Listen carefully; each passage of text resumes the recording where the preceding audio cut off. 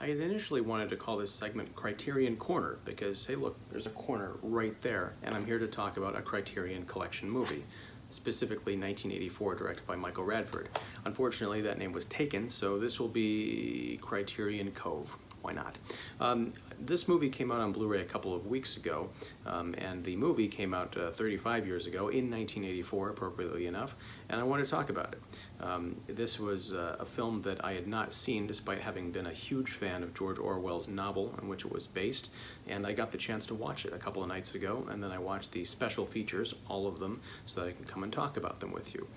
If you are a fan of the film, or if you're just a fan of the book and never seen the movie, this is something I can recommend seeing, buying, renting, whatever, watching sight unseen. It's fantastic, and one of the most faithful adaptations of a book that I've seen. There's only a couple of details that were left out, and once that you are made aware of them, particularly in the special features, they are kind of glaring, but not showstoppers by any means. The film is the second film by Michael Radford, and also the second film of Roger Deakins, who many people know as the cinematographer of a bunch of the Coen Brothers movies, such as No Country for Old Men and Fargo and the James Bond movie Skyfall. Just a legend. And this is pretty much where he got his start, almost fresh out of film school practically. And it shows. The transfer in this 1984 version is so pristine that it looks like it was shot today.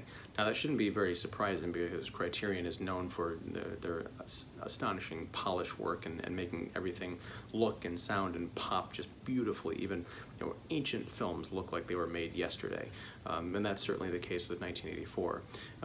But one of the things that you really get an appreciation from the special features, especially there's a 20-minute interview with Roger Deakins and also a 20-minute plus interview with Michael Radford. They talk about the origin of the production, which is very cool. I mean, it's essentially an independent film, and the way they got everybody to come together, from financing to finding the actors, particularly how John Hurt got involved. These are the kind of Hollywood fairy tale stories that you just hear and you're like, anything can happen. It's beautiful. But Roger Deakins talks about not only shooting the film, but the fact that everything, all of the effects in the movie were done practically, which if you watch the movie straight through with sort of a modern mindset, which I did, frankly, because it looked so new that it's hard to put my mind into the frame of, oh, this was made a really long time ago. So you see these giant Big Brother view screens all over the landscape, and you figure, oh, that was just added in later. It's not a big deal, especially today in the age of digital everything, where they have monitors and TV screens and computer monitors that the content is inserted after the film is shot. You don't even think about it. But because all of this was done in camera, Deakins talks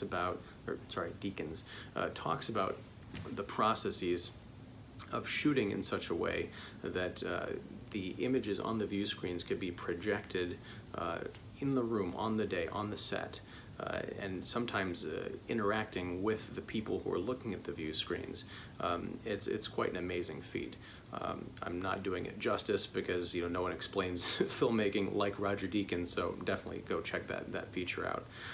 But it's pretty phenomenal. If you've seen the movie, you know that there is sort of a fantasy sequence in which Winston, played by John Hurt, imagines walking down a cold, dark corridor and opening room 101, which ends up being the torture chamber at the end. Spoilers if you haven't read the book or seen the film, sorry. And he opens up on this lush green pasture, these rolling hills, and it's beautiful. And you realize, watching the special features and watching Radford especially talk about this, they found this beautiful countryside and constructed a long hallway set and lit it just so that the actors could walk down that corridor and open it up and have something that essentially would have to be a special effect, something that was done separately, incorporated into the film later, doing it all right there, constructing a set and doing everything in camera. It's really amazing, and I think especially for young filmmakers, people who are interested in the history and also working without a budget, because these guys did not have much of a budget at the time. This was an independent picture, as I mentioned. Really figuring out ways to be inventive and make what you have stretch to its ultimate ends, its greatest possibilities. watching the interviews, I was very much inspired, and I wanted to go back and re-watch the movie again. Now, helpfully, the folks at Criterion incorporated some of the footage back into the interviews, so when Deakins is talking about a particular shot, you get a sense for the lighting tricks that he's talking about. It really makes you reconsider the film in a completely different way, even if you'd watched it 24 hours before. I will say, if you need an example, I'm not recommending everybody do this, but this is the way I had to watch it. If you need an example of just how phenomenal the transfer is on this Blu-ray, put in the movie and watch about 20 minutes of it, and then turn it off, and then go rent it from Amazon, which you can do for about $3 in standard definition, and watch the rest of the movie that way. Unfortunately, that's how I had to watch it, because I live in a house with 2 kids and a wife who like to sleep while I'm doing my movie stuff often. It's not always easy to watch a Blu-ray. Sometimes I just have to rent something on the laptop and watch it with headphones plugged in. So I got to watch part of 1984 the way it was meant to be seen on this great transfer, and the rest of it I had to watch on kind of a crappy Amazon digital streaming transfer. And not that it was bad, it just was not polished. It was probably a transfer from an old DVD or something. And the difference is just staggering. And I got to watch the special features in high definition, and so watching that, I got to see the movie that I had just watched, but it's like watching something in black and white and then immediately seeing it in color. It's completely revelatory. Some of the other interviews they have on the disc, one is with author David Ryan, who wrote a book called George Orwell on Screen, and he goes into the history of the other page-to-screen productions of 1984 and their triumphs and their tragedies, and how they stack up to the Radford version. The consensus pretty much is that Radford got it completely right, and in ways that casual fans might not appreciate, but those who are really into the novel will get why the choices he made were very important. So I'm being kind of cryptic here because I don't want to spoil everything, but yeah. So watch 1984 for the sets, for the camera work, but also for the performances. I mean, John Hurt, who many people will know from Alien or Harry Potter or the rest of his terrifically illustrious career. I've never seen him in a role like this before, particularly in the scenes where he's being tortured at the hands of Richard Burton, who plays O'Brien, who is one of the arms of the state, or Big Brother. John Hurt really puts himself through hell.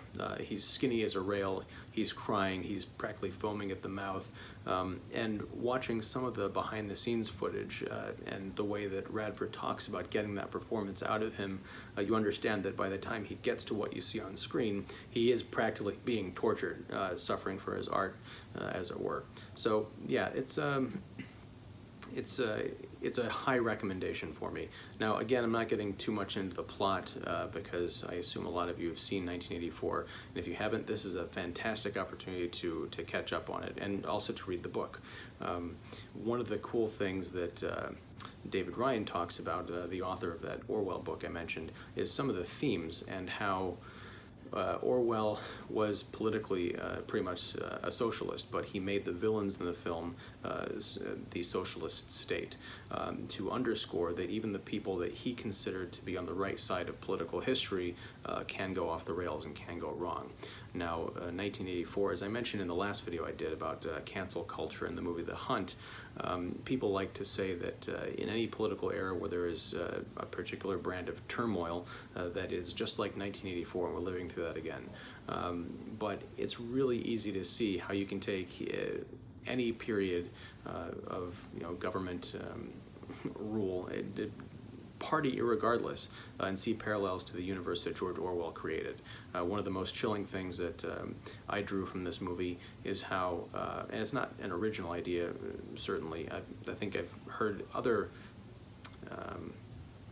takes on this same notion, but it really hit home watching 1984 on Criterion, was that George Orwell could not have imagined 2019 America or 2019 Western world in which we're carrying around Big Brother in our back pockets and we're asking to be surveilled.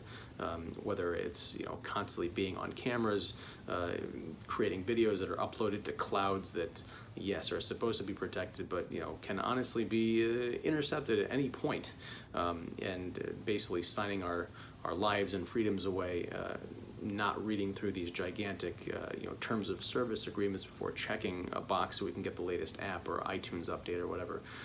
It's really interesting stuff, and I think if you watch this 1984 with 2019 in mind, you'll see some parallels that might make you kind of uncomfortable, no matter which side of the political aisle you're on. So that's it for now. I think that's about as high a recommendation as I can give to 1984 from the Criterion Collection. You can get it at criterion.com. You can get it through Amazon or wherever you buy your movies. I don't know if Barnes & Noble is still having the 50% off Criterion sale, but if they are, definitely go out and get it. It's well worth your time. And I hope you've enjoyed this installment of Criterion Cove, or whatever it ends up being called. It can't be The Corner, even though... But thanks very much, and come back next week when I will have a review of a book, John Kitley's excellent book called Discover the Horror, which also just came out, and is one of the things that prompted me to watch all of the special features on 1984, because in that book, which is about a man's journey through horror fandom throughout 50 years of life, he talks about diving into movies and genres that he loves, and that includes like absorbing all the reference material he can find. Now, normally on special features, I watch a couple of things and I just kind of, leave them and say, okay, I'll get back to that commentary or that featurette later. But with 1984, I dug in, I watched everything. It's uniformly fantastic. Even the film trailer, which are ultimately, kind of disposable artifacts that are just included on most of these discs because, for completionists, I guess, watching that trailer, you get to see the contrast of how the movie was sold. The colors of the characters are this kind of these rich orangey pinks, very vibrant, but the final film is practically black and white in terms of the contrast.